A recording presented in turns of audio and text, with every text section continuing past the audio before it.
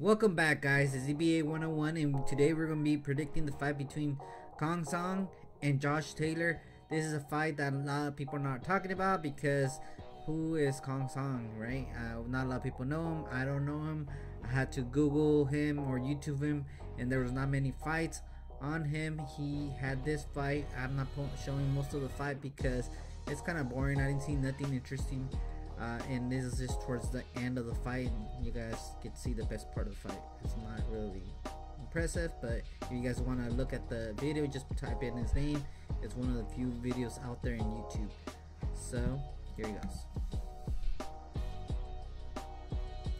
Bam! That guy went to sleep.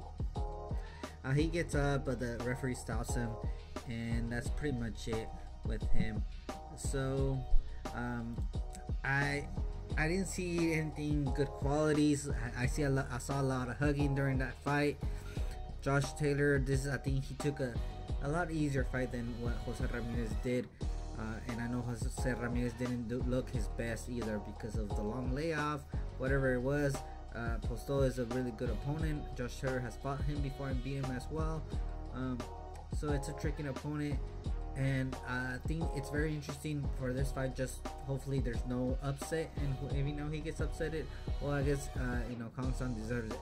But in the sense that hopefully after this fight, the fight between Josh Taylor and Jose Ramirez, or the winner of this fight to become undisputed at 140, just so this is clear, and one of the few times that boxers become undisputed. The last one to do it is Crawford, right? So he did it, and then he moved up.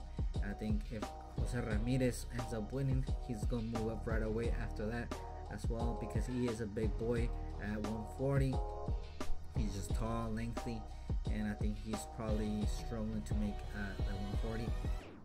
Josh Taylor, on the other hand, if he ends up winning, I could see him keeping a couple more fights, 2 or 3 more fights. But I think right now the money is in the welterweight division, so either one of them I think are interested in moving up to 147 just to get the bigger fights. That'll be interesting because the names are out there right now. Virgil Ortiz is coming up. How Sean Porter, even though he's lost, he looked very competitive against the top welterweights. Right now, Errol Spence versus Daniel Garcia. There is a video of my prediction, so check it out. Crawford, even though he's not fought big names, and right now it's very difficult to get him an interesting fight. But all these names, and I think that's why also Mikey Garcia decided to jump to 147, because he felt like the big money fights were at 147, even though I still believe he should be fighting more at 140.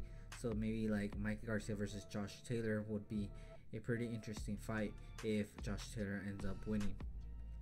Correct.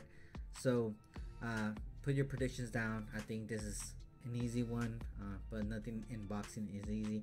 It's just has a higher percentage of winning for Josh Taylor, and hopefully we get to see some undisputed champions soon, and this is something that other divisions should really be looking at trying to accomplish, so boxing gets back to knowing one face, one name for each division. Deontay Wilder would always speak about that, and I do agree with that mentality. We need more of that in each and every division. All right, with that, peace, and check that fight out. There's going to be other fights. There's going to be the Ranchenko versus Charlo. I also did a video on that.